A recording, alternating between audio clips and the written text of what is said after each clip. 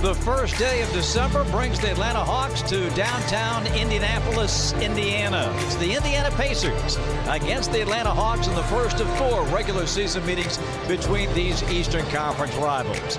Backdoor cutting Kevin Huerter. Nice flip off the glass. Trae puts it in. Well, Trae wasn't going to be quiet for very long. Trae, a deep 3, got it, and fouled by Duarte. Yeah, Duarte, what he did is closed out a little bit too close, and Trae was able to pull that one and make it. And in transition, there it is again. Trae to Huerter. Trae with the long 3 and nails it. He is an amazing young scorer in this league. Trae got it again. That thing is almost automatic. There's Trae again. He's getting right there. And lobs it over to Clint Capella. You cannot guard it.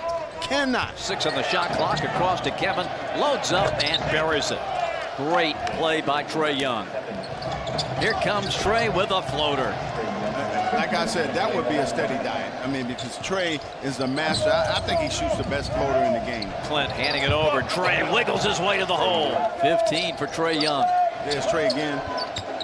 Could have taken a shot, but there's a wide open John Collins. Why not? Everybody hitting 3s tonight. 5 seconds for Trae. Splits the defenders. Lays it up for John Collins. Perfect timing. Another great lob by Trae. Oh, my goodness. Trae Young with his 8th first half assist, and that one was absolutely fantastic. Oh, look at the cut. And another beautiful dime from Trae. Count the basket. Free throw to come. And that is point number 18. Oh, Trae going to work. Yes! That was nasty. He put him on skates on that play. My goodness. Trae moves in. Right hand off the window. Easy does it. Trae right down the middle. Throws the giant killer this time. He's wearing Turner out because he sees that he's sitting under the basket and is not coming out to help. Sidestep for Trae, and he puts it in.